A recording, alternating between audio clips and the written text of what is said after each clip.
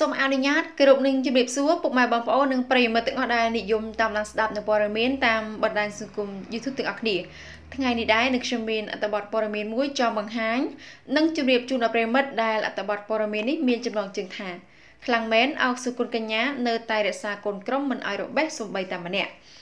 ពីមួយសប្តាហ៍ទៅមួយសប្តាហ៍កម្មវិធីប្រឡងចម្រៀងលំដាប់ពិភពលោក Inspector Cambodia កាន់តែតានតឹងឡើងព្រោះក្នុងមួយសប្តាហ៍កម្មវិធីតម្រូវឲ្យមានបេក្ខជនម្នាក់ត្រូវចាកចេញពីកម្មវិធីនិងដើម្បីចម្រាញ់យកបេក្ខជនដែលមានសមត្ថភាពលើសគេឲ្យក្លាយជាម្ចាស់ជ័យលាភីលេខ1ពិតប្រាកដហើយគណៈកម្មការដែលគ្រប់គ្រងបេក្ខជនក្រមបន្ទុកក៏បានបាត់បង់កូនក្រុមរបស់ខ្លួនម្នាក់ម្ដងផងដែរជាក់ស្ដែងមកដល់វគ្គ live show សប្តាហ៍ទី4នេះក្នុងចំណោមគណៈកម្មការទាំង3រួមមានលោកខេមរៈស្រីមុន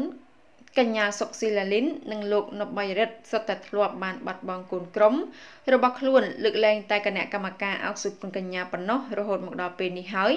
អ្នកនាងនៅតែអាចរក្សាបានកូនក្រុមទាំង4រូបមិនឲ្យចាកចេញពីកម្មវិធីសូម្បីតែម្នាក់ដែលភាពខ្លាំងរបស់គណៈកម្មការស្រីរូបនេះកំពុងតែធ្វើឲ្យមហាជនកោតសរសើរយ៉ាងខ្លាំងលើពីនេះបេក្ខជនដែលស្ថិតនៅក្រោមការគ្រប់គ្រងរបស់កម្ពុជាតារាចម្រៀងអោកសុគន្ធកញ្ញារួមមានបេក្ខជនគង់ចម្រើនសំសវណ្ណរៈចាស់គឿននភេលីនិងច័ន្ទសុបញ្ញាក្នុងចំណោមពួកគេម្នាក់សុទ្ធតែមានទេពកោសល្យខ្ពស់មានសម្លេងខ្លាំង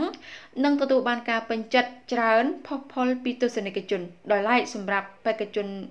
គឿននភេលីវិញការប្រយុទ្ធមិញនេះរូបគេត្រូវប្រឈមមុខដាក់គ្នារវាងបេក្ខជនឈុនបាលូដែលជាកូនក្រុមរបស់គណៈកម្មការសុកសេឡាលីនដែលរូបគេប៊ីសនឹងបាត់បង់ឱកាសក្នុងការដណ្ដើមពានបន្តទៀតទៅហើយទោះបីជាបែបនេះក្តីគឿននូភេលីនៅតែឆ្លងផុតវគ្គ live show សប្តាហ៍ទី4កាលពីយប់មិញហើយគណៈកម្មការអោកសុគន្ធកញ្ញានៅតែអាចរក្សាកូនក្រុមទាំងអស់របស់ខ្លួនដូចគ្នាដែរចា៎នេះគឺជាអត្ថបទព័ត៌មានមួយដែលតាក់ទងទៅនឹងចាកញ្ញាអោកសុគន្ធកញ្ញាចាអ្នកនាងអោកសុគន្ធកញ្ញានៅតែរក្សាកូនក្រុមមិនឲ្យរបេះសូម្បីតែម្នាក់នៅក្នុងកម្មវិធី Inspector Cambodia ចារដូវកាលទី1ចាវគ្គ live show សប្តាហ៍ទី4ចា